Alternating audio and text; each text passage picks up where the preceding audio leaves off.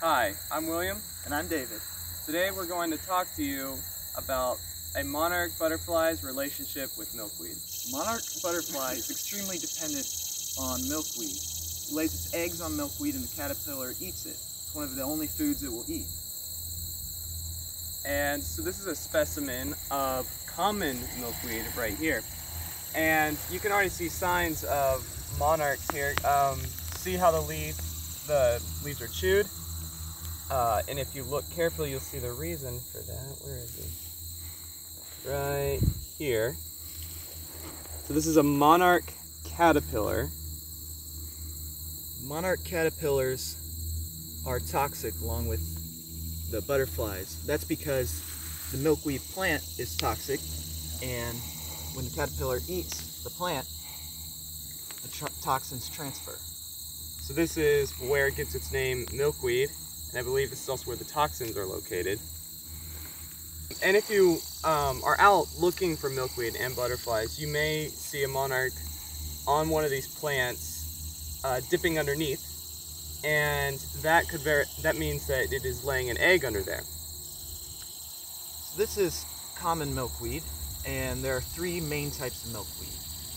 Common milkweed, which likes a dry, plain area. Swamp milkweed, hence the name, like swamps, and then there's butterfly weed.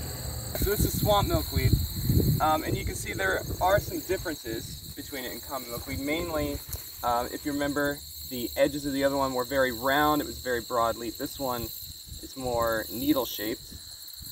Yeah, I'm just gonna look underneath. I'm not seeing any eggs under here. They may have all hatched for the season, but this is swamp milkweed.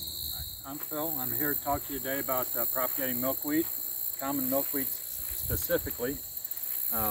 You'll see these large capsules on the milkweed in the fall, and you open it up and you'll see all kinds of seed in there. The dark brown's a seed, and the lighter material, the white material, is their parachute, and that'll cause them to just blow away and just go wherever.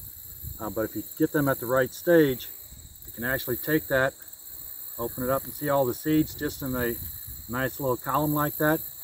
Just take that and you get all those seeds. You get a whole bunch of seeds real easily, and you leave the parachute part in there. And these can be stored. You can either store them dry through the winter, you can sow them in the fall, but they will germinate in the spring once temperatures warm up, probably into the soil temperature into low to mid 60s. And depending on conditions, they may get to be 12 to 18 inches tall the first year. This is a plant that really does not grow very well in a container, but it will grow enough that you can get it started. We've actually taken it and just broadcast the seed here. We may only have 1 or 2% germinate, but that's enough to actually get them going. But that is a seed. Like I said, you can get pretty high percentage of germination on these. In a container, you take them out and scatter them. It's going to be much lower, but you got a lot less work into them. Once this plant's established, it also will send out rhizomes, which will make a colony like this here. This may have all started as one plant, and just sends out rhizomes for new plants. And like I said, the seeds come on in the fall, and this is about time you want to pick them. If you wait till they're totally brown, they start splitting open, and all that seed just flies away. So you want to start about mid-September, depending on where you're at, and just pick them and just open that up and gather the seeds like that, and then just store them dry. And that's it. Thank you very much. Hello, I'm Brian, and what we're here to talk about is the restoration plans here at Boyer Farm. When the zoo received this property a number of years ago, this was basically a working farm. It was all cornfields, agricultural areas. And what we've done is we've actually came in and seeded it, and as you can see the fields through here, with a lot of diversity. And with that diversity, with the mix of plants that we've chosen, it's become a mecca for everything from birds, pollinators. You can see the monarchs out here when they come through on migrations. And by mixing all of these together, you have both the larval sources, which are the milkweeds.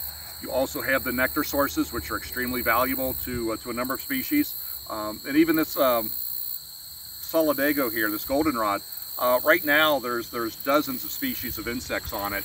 that are working, and most notably the honeybee, which has been imperiled for a while now, but they seem to be doing quite well here on this goldenrod.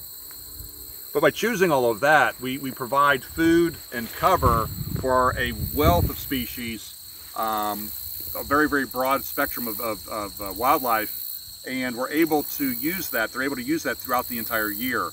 So we try to get as much diversity here, whether it's the grasses, the blue stems, the goldenrods, and certainly you can see the asters, which will give that very late season nectar source that these organisms need.